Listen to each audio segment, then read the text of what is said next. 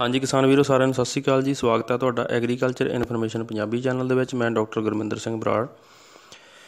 सो किसान वीरों ਜਿਹੜੀ ਹੁਣ ਸਮੱਸਿਆ ਆ ਰਹੀ ਝੋਨੇ ਦੀ, ਕਿਉਂਕਿ ਪਹਿਲਾਂ ਵੀ ਲਗਾਤਾਰ ਜਿਹੜਾ ਝੋਨਿਆਂ ਦੇ ਵਿੱਚ ਪਾਣੀ ਆਪਾਂ ਖੜਾ ਰੱਖਿਆ ਹੈਗਾ। ਹੁਣ ਬਾਰਿਸ਼ ਦਾ ਪਾਣੀ ਆ ਉਹ ਵੀ ਜਿਹੜਾ ਕਾਫੀ ਝੋਨਿਆਂ ਦੇ ਵਿੱਚ ਕਾਫੀ ਜਿਹੜਾ ਹਾਈਟ ਦੇ ਉੱਤੇ ਖੜਾ ਹੈਗਾ, ਅਤੇ ਕਈ ਥਾਵਾਂ ਦੇ ਉੱਤੇ ਜਿਹੜੀ ਹੈਗੀ ਆ ਹੁਣ ਵੀ ਜਿਹੜੀ ਹੈਗੀ ਆ ਬਾਰਿਸ਼ ਹੋ ਰਹੀ ਹੈਗੀ ਆ, ਅਤੇ ਪਾਣੀ ਜਿਹੜਾ ਖੇਤਾਂ ਦੇ ਵਿੱਚ ਲਗਾਤਾਰ ਖੜ੍ਹਿਆ, ਖੇਤਾਂ ਦੇ ਵਿੱਚੋਂ ਪਾਣੀ ਜਿਹੜਾ ਬਾਹਰ ਨਹੀਂ ਨਿਕਲ ਰਿਹਾ ਹੈਗਾ। ਉਹਦੇ ਨਾਲ ਕੀ ਹੈ, ਜਿਹੜਾ ਝੋਨੇ ਦੇ ਵਿੱਚ ਥੱਲਿਓਂ ਜਿਹੜਾ ਜੜ੍ਹਾਂ ਕਾਲੀਆਂ ਦੀ ਸਮੱਸਿਆ ਆ ਰਹੀ ਹੈ। ਕਈ ਕਿਸਾਨ ਵੀਰਾਂ ਨੇ ਅੱਜ ਜਿਹੜੀਆਂ ਫੋਟੋਆਂ ਭੇਜੀਆਂ ਸੀਗੀਆਂ, ਕਾਲੀਆਂ ਜੜ੍ਹਾਂ ਹੋ ਰਹੀਆਂ ਨੇ, ਉੱਤੋਂ ਝੋਨਾ ਜਿਹੜਾ ਪੀਲਾ ਪੈ ਰਿਹਾ। ਪਹਿਲਾਂ ਥੱਲੇ ਵਾਲੇ ਪੱਤੇ ਪੀਲੇ ਸੀ, ਜਿਵੇਂ ਨਾਈਟ੍ਰੋਜਨ ਦੀ ਘਾਟ ਹੁੰਦੀ ਆ। ਹੁਣ ਉੱਪਰਲੇ ਪੱਤੇ ਵੀ ਜਿਵੇਂ ਲੋਹੇ ਤੱਤ ਦੀ ਜਾਂ ਜਿਹੜੀ ਹੈਗੀ ਆ ਸਲਫਰ ਦੀ ਘਾਟ ਵਾਂਗੂ ਜਿਹੜੀਆਂ ਨਿਸ਼ਾਨੀਆਂ ਦਿਸ ਰਹੀਆਂ ਨੇ। ਇਹ ਕਾਰਨ ਕੀ ਹੈ ਅਤੇ ਇਹਦਾ ਆਪਾਂ ਕਿਸ ਤਰ੍ਹਾਂ ਜਿਹੜਾ ਹੱਲ ਕਰ ਸਕਦੇ ਹਾਂ, ਉਹਦੇ ਬਾਰੇ ਜਿਹੜਾ ਆਪਾਂ ਡਿਸਕਸ ਕਰਾਂਗੇ। ਸੋ ਜਿਹੜੇ ਨਵੇਂ ਕਿਸਾਨ ਵੀਰ ਜੁੜੇ ਉਹਨਾਂ ਨੂੰ ਬੇਨਤੀ ਹੈ ਕਿ ਆਪਣਾ ਚੈਨਲ ਸਬਸਕ੍ਰਾਈਬ ਕਰ ਲੈਣ ਅਤੇ ਨਾਲ ਹੀ ਬੈਲ ਵਾਲਾ ਬਟਨ ਦਬਾ ਲੈਣ, ਤਾਂ ਕਿ ਜਿਹੜਾ ਆਪਾਂ ਸਮੇਂ-ਸਮੇਂ 'ਤੇ ਵੀਡੀਓਜ਼ ਪਾਉਂਦੇ ਰਹਿੰਦੇ ਹਾਂ, ਜਾਣਕਾਰੀ ਜਿਹੜੀ ਖੇਤੀ ਸੰਬੰਧੀ ਤੁਹਾਡੇ ਤਾਈਂ ਮਿਲਦੀ ਰਹੇ। ਕਿਸਾਨ ਵੀਰੋ, ਇਹ ਜਿਹੜਾ ਮੇਨਲੀ ਹੈਗਾ ਕਾਲੀਆਂ ਜੜ੍ਹਾਂ ਦਾ ਮੇਨ ਕਾਰਨ ਇਹ ਹੁੰਦਾ ਜਿੱਥੇ ਫਲੱਡਡ ਕੰਡੀਸ਼ਨਾਂ ਰਹਿੰਦੀਆਂ, ਜਿੱਥੇ ਲਗਾਤਾਰ ਪਾਣੀ ਖੜਾ ਰਹਿੰਦਾ ਝੋਨੇ ਦੇ ਵਿੱਚ ਇੱਕ ਥਾਵੇਂ, ਅਤੇ ਆਕਸੀਜਨ ਜਿਹੜੀ ਜੜ੍ਹਾਂ ਦੇ ਵਿੱਚ ਰਾਈਜ਼ੋਸਫੀਅਰ ਦੇ ਵਿੱਚ ਨਹੀਂ ਪਹੁੰਚਦੀ ਹੈਗੀ, ਉੱਥੇ ਜਿਹੜੀ ਹੈਗੀ ਆ ਹਾਈਡਰੋਜਨ ਸਲਫਾਈਡ ਟੋਕਸੀਸਿਟੀ ਆ ਜਾਂਦੀ ਆ। ਕਈ ਥਾਵੇਂ ਕੀ ਹੁੰਦਾ, ਜਿਵੇਂ ਆਪਣੇ ਜ਼ਿਆਦਾਤਰ ਜਿਹੜੀ ਜ਼ਮੀਨਾਂ ਜਿਹੜੀਆਂ ਮੀਡੀਅਮ ਤੋਂ ਲੈ ਕੇ ਭਾਰੀਆਂ ਨੇ, ਜ਼ਿਆਦਾਤਰ ਭਾਰੀਆਂ ਜ਼ਮੀਨਾਂ 'ਚ ਔਰਗੈਨਿਕ ਮੈਟਰ ਜ਼ਿਆਦਾ ਹੁੰਦੀ ਆ, ਜਾਂ ਆਪਾਂ ਜਿਹੜੇ ਹੈਗੇ ਵਿੱਚ ਫਸਲਾਂ ਦੀ ਰਹਿੰਦ ਖੂੰਹਦ ਵਾਹੀ ਹੋਈ ਹੁੰਦੀ ਹੈਗੀ ਆ। ਉੱਤੋਂ ਵੀ ਆਪਾਂ ਜਿਹੜੀਆਂ ਹੈਗੀਆਂ ਉਹਦੇ ਵਿੱਚ ਜਿਹੜੀਆਂ ਹੈਗੀਆਂ ਸਲਫਰ ਵਾਲੀਆਂ ਖਾਦਾਂ ਜਾਂ ਸਲਫਰ ਸਪੈਸ਼ਲੀ ਜਿਹੜਾ ਹੈਗਾ ਪਾਉਂਦੇ ਰਹਿੰਦੇ ਆ।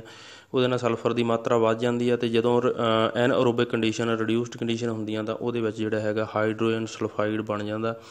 ਹਾਈਡਰੋਜਨ ਸਲਫਾਈਡ ਟੋਕਸੀਸਿਟੀ ਦੇ ਨਾਲ ਜਿਹੜੀਆਂ ਹੈਗੀਆਂ ਜੜ੍ਹਾਂ ਦਾ ਵਾਧਾ ਰੁਕ ਜਾਂਦਾ, ਅਤੇ ਜੜ੍ਹਾਂ ਜਿਹੜੀਆਂ ਹੈਗੀਆਂ ਕਾਲੀਆਂ ਹੋ ਜਾਂਦੀਆਂ ਨੇ।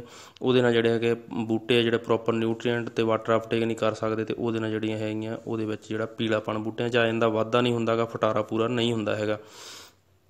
ਮੇਨ ਹੈਗਾ ਜੇ ਤੁਸੀਂ ਕਾਲੀ ਜੜ੍ਹ ਦੇ ਇਹ ਦੇਖਣਾ ਵੀ ਹਾਈਡਰੋਜਨ ਸਲਫਾਈਡ ਟੋਕਸੀਸਿਟੀ ਆ ਜਾਂ ਹੋਰ ਕਾਰਨ ਆ, ਇਹਦੇ ਵਿੱਚ ਜੜ੍ਹਾਂ ਦਾ ਗਾਲਾ ਹੁੰਦਾ ਅਤੇ ਜੜ੍ਹਾਂ ਕਾਲੀਆਂ ਹੋ ਜਾਂਦੀਆਂ। ਜਦੋਂ ਤੁਸੀਂ ਪੱਟ ਕੇ ਜਿਹੜੀਆਂ ਜੜ੍ਹਾਂ ਦੇਖੋਗੇ ਤਾਂ ਉਹ ਜਿਹੜੀਆਂ ਹੈਗੀਆਂ ਕਾਲੀਆਂ ਹੁੰਦੀਆਂ, ਪਰ ਜੇ ਤੁਸੀਂ ਘੰਟਾ ਕੁ ਉਹਨੂੰ ਬਾਹਰ ਪਿਆ ਰਹਿਣ ਦਿਓਗੇ, ਜਦੋਂ ਉਹਨੂੰ ਆਕਸੀਜਨ ਮਿਲਦੀ ਆ ਤਾਂ ਕੁਛ ਉਹਦਾ ਰੰਗ ਚੇਂਜ ਹੋਊਗਾ, ਜਿਸ ਤੋਂ ਤੁਹਾਨੂੰ ਕਲੀਅਰ ਹੋ ਜਾਂਦਾ ਕਿ ਹਾਈਡਰੋਜਨ ਸਲਫਾਈਡ ਦੀ ਟੋਕਸੀਸਿਟੀ ਹੈਗੀ ਆ ਇਹ। ਅਤੇ ਇਹਦੇ ਵਿੱਚ ਕਿਸਾਨ ਵੀਰੋ ਜਿਹੜਾ ਹੈਗਾ ਮੇਨ ਕਾਰਨ ਹੈਗਾ ਜਿਵੇਂ ਤੁਹਾਨੂੰ ਦੱਸਿਆ ਕਿ ਐਨਐਰੋਬਿਕ ਕੰਡੀਸ਼ਨ ਦੇ ਕਰਕੇ ਇਹ ਜਿੱਥੇ ਕਿਤੇ ਲੋਹਾ ਤੱਤ ਵੀ ਖੇਤ ਦੇ ਵਿੱਚ ਜਿਹੜਾ ਹੈਗਾ ਇਨਐਕਟਿਵ ਲੋਹਾ ਤੱਤ ਪਿਆ ਹੈਗਾ, ਜਾਂ ਆਪਾਂ ਬਾਹਰੋਂ ਐਡ ਕਰ ਦਿੰਦੇ ਜ਼ਿਆਦਾ ਉੱਥੇ ਵੀ, ਅਤੇ ਪਲੱਸ ਜਿੱਥੇ ਆਪਾਂ ਸਲਫਰ ਜ਼ਿਆਦਾ ਪਾਉਂਦੇ ਹਾਂ ਉੱਥੇ ਜਿਹੜੇ ਹੈਗੇ ਆ ਇਨਸੋਲੂਬਲ ਆਇਰਨ ਸਲਫਾਈਡ ਜਿਹੜੀਆਂ ਸਟੇਨਸ ਬਣ ਜਾਂਦੀਆਂ ਨੇ, ਉਹ ਜੜ੍ਹਾਂ ਦੇ ਉੱਤੇ ਜੰਮ ਜਾਂਦੀਆਂ, ਤਾਂ ਕਰਕੇ ਜਿਹੜਾ ਹੈਗਾ ਉੱਤੋਂ ਜਿਹੜਾ ਬਾਅਦ 'ਚੋਂ ਜਿਹੜੀ ਰੋਟਿੰਗ ਆ ਰੂਟਸ ਦੀ ਹੋਣ ਲੱਗ ਪੈਂਦੀ ਹੈਗੀ ਆ। ਅਤੇ ਉਦੋਂ ਬਾਅਦ 'ਚੋਂ ਜਦੋਂ ਇਹ ਜੜ੍ਹਾਂ ਗਲ ਜਾਂਦੀਆਂ, ਗਾਲਾ ਪੈ ਜਾਂਦਾ, ਉਦੋਂ ਬਾਅਦ ਜਿਹੜੀ ਹੈਗੀ ਫੁਜ਼ੇਰੀਅਮ ਸਪੀਸੀਜ਼ ਜਿਹੜੀ ਉੱਲੀ ਰੋਗ ਆ ਉਹ ਹਮਲਾ ਕਰ ਸਕਦੇ ਆ, ਜਿਹਦੇ ਨਾਲ ਜਿਹੜੀ ਬਰਾਊਨ ਸਪੌਟ ਡਿਜ਼ੀਜ਼ ਖਾਸ ਕਰਕੇ ਕਈ ਥਾਵਾਂ ਦੇ ਉੱਤੇ ਝੋਨੇ ਦੇ ਵਿੱਚ ਆ ਜਾਂਦੀ ਹੈਗੀ ਆ। ਇਹਨੂੰ ਆਪਾਂ ਕਿਸਾਨ ਵੀਰੋ ਮੈਨੇਜ ਕਿਸ ਤਰ੍ਹਾਂ ਕਰ ਸਕਦੇ? ਸਭ ਤੋਂ ਪਹਿਲਾਂ ਤਾਂ ਆਪਾਂ ਨੂੰ ਜੇ ਆਪਾਂ ਜਿਹੜਾ ਖੇਤ ਦੇ ਵਿੱਚੋਂ ਪਾਣੀ ਬਾਹਰ ਕੱਢ ਸਕਦੇ, ਜਾਂ ਖੇਤ ਦੇ ਵਿੱਚ ਪਾਣੀ ਆਪਾਂ ਕੇਰਾਂ ਬੰਦ ਕਰੀਏ, ਜਦੋਂ ਜੜ੍ਹਾਂ ਨੂੰ ਜਿੰਨਾ ਚਿਰ ਆਕਸੀਜਨ ਨਹੀਂ ਮਿਲਦੀ, ਆਕਸੀਜਨ ਜੜ੍ਹਾਂ ਨੂੰ ਪ੍ਰੋਪਰ ਨਹੀਂ ਮਿਲਦੀ, ਰਾਈਜ਼ੋਸਫੀਅਰ ਤੱਕ ਆਕਸੀਜਨ ਨਹੀਂ ਪ੍ਰੋਪਰ ਪਹੁੰਚਦੀ, ਹਾਈਡਰੋਜਨ ਸਲਫਾਈਡ ਦੀ ਜਿੰਨਾ ਚਿਰ ਆਕਸੀਡੇਸ਼ਨ ਨਹੀਂ ਹੁੰਦੀ ਗੀ, ਉਨਾ ਚਿਰ ਜਿਹੜਾ ਹੈਗਾ ਇਹ ਜਿਹੜੀਆਂ ਦੁਬਾਰਾ ਜੜ੍ਹਾਂ ਦੀ ਗਰੋਥ ਸ਼ੁਰੂ ਨਹੀਂ ਹੋਣੀ ਹੈਗੀ। ਇੱਕ ਵਾਰ ਜਿਹੜਾ ਪਾਣੀ ਤੁਸੀਂ ਜ਼ਰੂਰ ਸੁਕਾਉਣ ਦੀ ਕੋਸ਼ਿਸ਼ ਕਰੋ ਖੇਤਾਂ ਦੇ ਵਿੱਚੋਂ, ਅਤੇ ਜਦੋਂ ਖੇਤਾਂ 'ਚ ਤੁਸੀਂ ਪਾਣੀ ਇੱਕ ਵਾਰੀ ਜਿਹੜਾ ਸੁਕਾਓਗੇ ਜਾਂ ਪਾਣੀ ਲੈਵਲ ਡਾਊਨ ਕਰੋਗੇ, ਤਾਂ ਤੁਹਾਨੂੰ 2-4 ਦਿਨਾਂ ਦੇ ਬਾਅਦ ਜਿਹੜੀ ਹੈਗੀ ਨਵੀਂ ਜੜ੍ਹਾਂ ਦੀ ਗਰੋਥ ਦਿਖਾਈ ਦੇਊਗੀ। ਇਹਦਾ ਮਤਲਬ ਹੈਗਾ ਕਿ ਦੁਬਾਰਾ ਜਿਹੜਾ ਹੈਗਾ ਜੜ੍ਹਾਂ ਦਾ ਵਾਧਾ ਸ਼ੁਰੂ ਹੋ ਗਿਆ, ਅਤੇ ਦੁਬਾਰਾ ਬੂਟੇ ਜਿਹੜੇ ਤੰਦਰੁਸਤ ਅਤੇ ਫਟਾਰਾ ਜਿਹੜਾ ਸ਼ੁਰੂ ਹੋ ਜਾਊਗਾ। ਮੇਨ ਜਿਹੜਾ ਹੈਗਾ ਆਪਾਂ ਨੂੰ ਜਿਹੜਾ ਪਾਣੀ ਸੁਕਾਉਣ ਦੀ ਜ਼ਰੂਰਤ ਹੈਗੀ ਆ। ਉਦੋਂ ਬਾਅਦ ਜਿਹੜਾ ਹੈਗਾ ਜਿਹੜਾ NPK ਫਰਟੀਲਾਈਜ਼ਰ ਹੈ, ਨਾਈਟ੍ਰੋਜਨ ਫਾਸਫੋਰਸ ਪੋਟਾਸ਼ ਆ, ਉਹ ਬੈਲੈਂਸ 'ਚ ਵਰਤਣਾ ਚਾਹੀਦਾ ਆਪਾਂ ਨੂੰ। ਜਿੱਥੇ ਕਿਤੇ ਘਾਟ ਆ ਆਪਾਂ ਨੂੰ, ਜਿਵੇਂ ਪਿੱਛੇ ਸਪਰੇਅ ਦੀ ਦੱਸੀ ਸੀਗੀ ਲੋਹਾ ਤੱਤ ਦੀ ਜਾਂ ਜ਼ਿੰਕ ਦੀ, ਪਲੱਸ ਜਿਹੜਾ ਹੈਗਾ ਉਹਦੇ ਨਾਲ ਚੂਨੇ ਵਾਲਾ ਪਾਣੀ, ਅਣਬੁੱਝੇ ਚੂਨੇ ਵਾਲਾ ਪਾਣੀ ਦੱਸਿਆ ਸੀ, ਉਹਦੇ ਨਾਲ ਵੀ ਕਿਸਾਨ ਵੀਰੋ ਬੜਾ ਵਧੀਆ ਇਫੈਕਟ ਹੁੰਦਾ, ਫਟਾਰਾ ਜਿਹੜਾ ਹੈਗਾ ਵਧੀਆ ਹੋਣ ਲੱਗ ਪੈਂਦਾ ਬੂਟਿਆਂ ਦਾ। ਜਿੱਥੇ ਕਿਤੇ ਲਾਈਮਿੰਗ ਦੀ ਲੋੜ ਆ, ਚੂਨੇ ਦੀ ਲੋੜ ਆ, ਉੱਥੇ ਕਿਸਾਨ ਵੀਰਾਂ ਨੂੰ ਚੈੱਕ ਕਰਕੇ ਜਿਹੜਾ ਹੈਗਾ ਉਹ ਪਾਉਣਾ ਚਾਹੀਦਾ ਹੈਗਾ। ਜ਼ਿਆਦਾ ਲੋਹਾ ਤੱਤ ਆ ਥੱਲੇ ਨਹੀਂ ਪਾਉਣਾ ਚਾਹੀਦਾ ਆਪਾਂ, ਜੇ ਘਾਟ ਲੱਗਦੀ ਤਾਂ ਉੱਤੇ ਸਪਰੇਅ ਕਰਨੀ ਚਾਹੀਦੀ ਹੈਗੀ ਆ। ਜਿੱਥੇ ਕਿਤੇ ਪੋਟਾਸ਼ ਦੀ ਡੈਫੀਸ਼ੀਐਂਸੀ ਦਿਖਦੀ ਹੈ, ਮੈਂ ਪਹਿਲਾਂ ਵੀ ਵੀਡੀਓ ਇਹਦੇ ਬਾਰੇ ਪਾ ਚੁੱਕਿਆ ਹੈਗਾ, ਜਿੱਥੇ ਕਿਤੇ ਬੂਟਿਆਂ ਦੀਆਂ ਨੋਕਾਂ ਜਿਹੜੀਆਂ ਮਗਰੋਂ ਆ ਕੇ ਲਾਲ ਹੁੰਦੀਆਂ ਨੇ ਜਾਂ ਸਾਈਡਾਂ ਤੋਂ ਪੱਤੇ ਸੁੱਕਦੇ ਨੇ। ਮੈਂ ਪਿਛਲੀ ਵੀਡੀਓ ਚੈੱਕ ਕਰ ਲਿਓ, ਉਹਦੇ ਵਿੱਚ ਮੈਂ ਪਾਈ ਸੀਗੀ ਪੋਟਾਸ਼ ਦੀ ਡੈਫੀਸ਼ੀਐਂਸੀ ਵੀ ਸ਼ੋਅ ਕੀਤੀ ਸੀਗੀ। ਸੋ ਉੱਥੇ ਜਿਹੜਾ ਹੈਗਾ ਆਪਾਂ ਨੂੰ ਪੋਟਾਸ਼ਿਕ ਫਰਟੀਲਾਈਜ਼ਰ ਜ਼ਰੂਰ ਜਿਹੜਾ ਵਰਤਣਾ ਚਾਹੀਦਾ ਹੈਗਾ। ਜਿਹੜੇ ਕਿਸਾਨ ਵੀਰਾਂ ਨੇ ਨਹੀਂ ਪਾਇਆ ਉਹ ਵੀ ਜਿਹੜਾ ਜਿੱਥੇ ਫਟਾਰਾ ਝੋਨੇ ਦਾ ਹੋ ਰਿਹਾ ਹੈਗਾ, ਪਾਣੀ ਘਟਾ ਕੇ ਉੱਥੇ ਜਿਹੜੀ ਤੁਸੀਂ ਖਾਦ ਆ ਉਹ, ਕਿਉਂਕਿ ਕਾਰਨ ਇਹ ਕਿ ਬੈਲੈਂਸ ਫਰਟੀਲਾਈਜ਼ਰ ਆਪਾਂ ਨੂੰ ਯੂਜ਼ ਕਰਨੇ ਚਾਹੀਦੇ ਆ।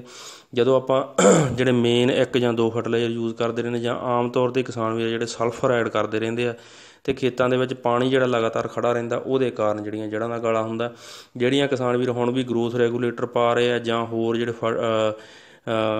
ਫੰਜੀਸਾਈਡ ਜਿਹੜੇ ਕਿਸਾਨ ਵੀਰਾਂ ਨੂੰ ਜਿਹੜੇ ਦਿੱਤੇ ਜਾ ਰਹੇ ਹੈਗੇ ਆ ਕਿ ਜੜ੍ਹਾਂ ਦਾ ਗਾਲਾ ਠੀਕ ਹੋ ਜਾਊਗਾ, ਠੀਕ ਆ। ਉੱਲੀ ਨਾਸ਼ਕ ਆ ਜਿਹੜੇ ਉਹ ਜ਼ਰੂਰੀ ਹੈਗੇ, ਕਿਉਂਕਿ ਫੁਜ਼ੇਰੀਅਮ ਦੀ ਜਿਹੜਾ ਅਟੈਕ ਆ ਬਾਅਦ 'ਚੋਂ ਉਹ ਆ ਸਕਦਾ। ਪਰ ਇਹ ਪਾਉਣ ਤੋਂ ਪਹਿਲਾਂ ਸਭ ਤੋਂ ਪਹਿਲਾਂ ਪਾਣੀ ਸੁਕਾਓ। ਜੇ ਬਾਅਦ 'ਚੋਂ ਤੁਹਾਨੂੰ ਕੋਈ ਸਮੱਸਿਆ ਲੱਗਦੀ ਆ ਫਿਰ ਤੁਸੀਂ ਉੱਲੀ ਨਾਸ਼ਕ ਵਰਤ ਸਕਦੇ ਆ।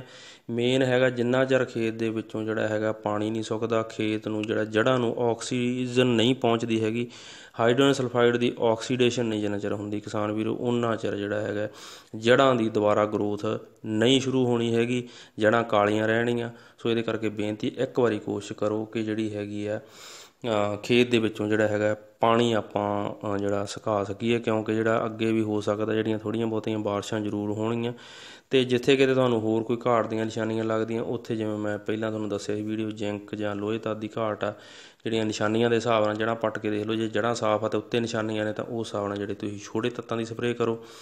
ਵੀਡੀਓ ਜਿਹੜੀ ਹੈਗੀ ਵੱਧ ਤੋਂ ਵੱਧ ਕਿਸਾਨ ਵੀਰਾਂ ਤੱਕ ਪਹੁੰਚਾਇਆ ਕਰੋ, ਲਾਈਕ ਅਤੇ ਸ਼ੇਅਰ ਜ਼ਰੂਰ ਕਰਿਆ ਕਰੋ ਕਿਸਾਨ ਵੀਰੋ, ਤਾਂ ਕਿ ਹੋਰ ਕਿਸਾਨ ਵੀਰਾਂ ਤੱਕ ਜਿਹੜਾ ਮੈਸੇਜ ਪਹੁੰਚੇ ਅਤੇ ਆਪਣੇ ਚੈਨਲ ਦੇ ਨਾਲ ਵੱਧ ਤੋਂ ਵੱਧ ਜੁੜਨ। ਜੇ ਤੁਹਾਡਾ ਕੋਈ ਸਵਾਲ ਆ ਜਾਂ ਕਮੈਂਟ ਆ ਤਾਂ ਥੱਲੇ ਜ਼ਰੂਰ ਦੱਸਿਆ ਕਰੋ। ਵੀਡੀਓ ਜ਼ਰੂਰ ਪੂਰੀ ਸਾਰੀ ਦੇਖ ਲਿਓ ਅਤੇ ਤੁਹਾਡਾ ਬਹੁਤ ਬਹੁਤ